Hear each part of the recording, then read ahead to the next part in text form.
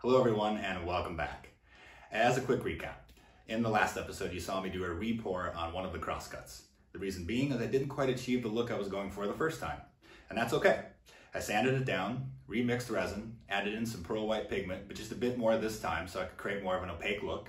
And then I used some stylization techniques to create some fun patterns. So let's take a look and see how it turned out.